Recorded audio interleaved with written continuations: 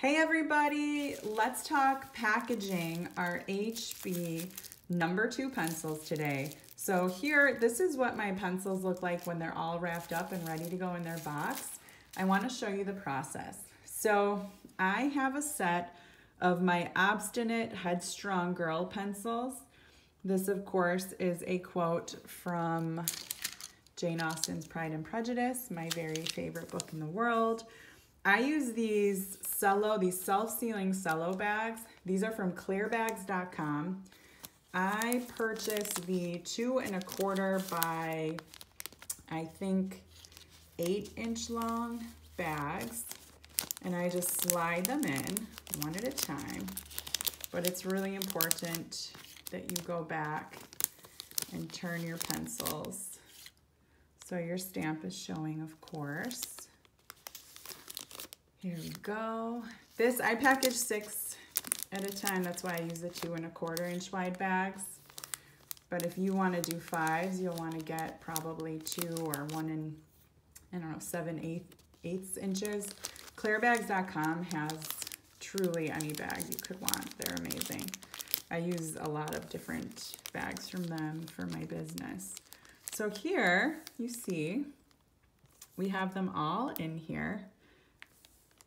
And have you seen, check out this print on my bag. It's true, I haven't officially announced it yet, but I bought a new machine. It's a ribbon printer. I will do a video on that at some point. It is amazing. And I think it's gonna be a really nice addition to my foil stamping machine. So here you can see I just sealed it. I have my properfine.com. I'm rebranding under properfine.com. I printed it on the ribbon printer. I tried to print a solid silhouette of Jane Austen, but you can see, I think that kind of area of pure foil is a little too much for my ribbon printer, but I'm new, so maybe there's more to learn. Here's a little Elizabeth Bennet bookmark that I made. I'm very, very excited about this printer. But let's get back to our pencils. So over time, I've actually ended up really simplifying my pencil packaging. I used to put a piece of watercolor, 140-pound watercolor paper as a backer, but it really doesn't need it. I like reducing the waste. Once I have the pencils in their bag, I wrap them like this. So I buy these are kind of, I think they're half sheets. And everything, of course, is gold with me because that's my branding. So I buy these little half sheets and I just, let's see, I'm doing this so you can see it. So I try to center the set right there, and then I lift up the bottom, and then I fold in, I just fold the sides. And of course, my goal is for, everything to be packaged really beautifully so you can send my pencils out as a gift and they arrive at the recipient's door completely gift ready. So I'm folding. It's easier when there isn't a camera in front of my body to do this. So I fold up the bottom and then the sides, and then I fold like this.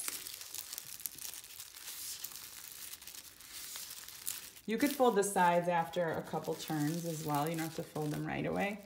And then when I have a little bit of space at the top, I just make a little, I tuck them in at the top.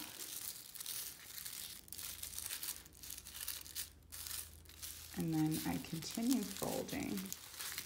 And to finish it, I have this is a big industrial 1,000 sticker roll of gold stickers. And so see how this flap is kind of going over the edge? I don't want that.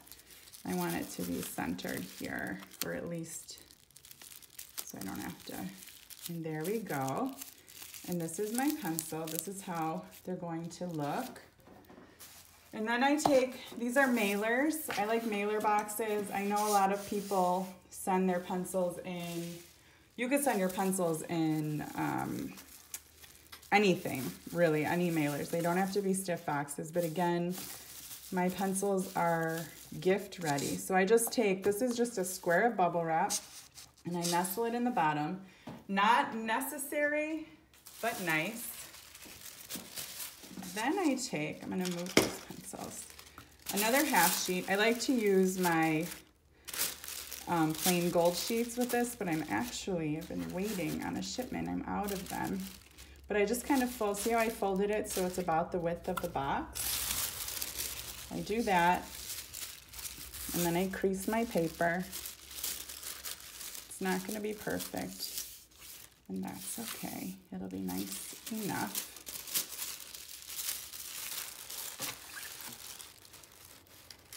I just want it to fit in here well enough so it doesn't crinkle.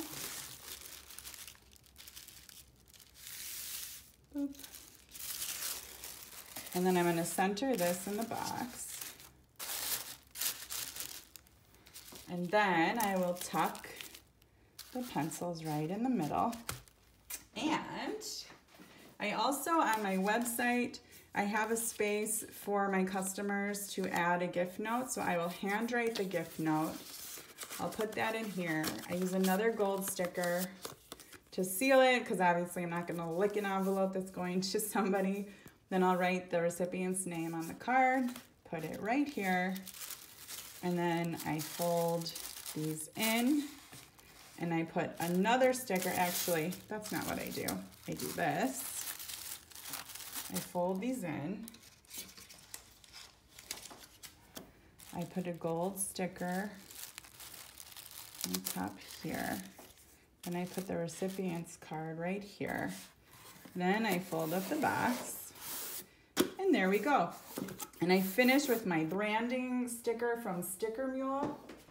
So I love stickermule.com. I've made other videos about them. I use their packing tape, and obviously my branding is, you can kind of see, this is where this design ends.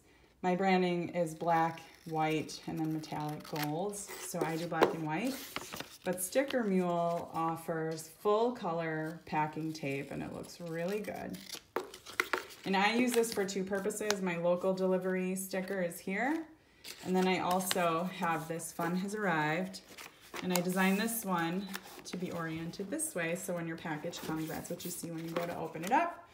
The sticker label I print off on my Rollo machine. It goes right here. And that is a beautiful way to package your number 2 pencils. So if you're making HB imprinted pencils, there's so many ways to ship them out, and definitely ways that aren't as fussy as this one. But if you want them to feel really, really special, you can do that. The other thing I want to show you is you can fit at least 6 packs of pencils in a box like this. You could also fit 2 12 packs. So if there are multiple orders going to one spot, I will put them in the same box unless the customer requests otherwise. And that, my friends, is how I package my pencils. Please leave me notes in the comments with what you do. This costs, I'm in the US, I ship out of Chicagoland. This cost me about $4 for shipping, depending on where it goes. Some places are a little less, some are a little more. And then of course you have to account for your packaging costs as well. All right guys, see you next time, bye-bye.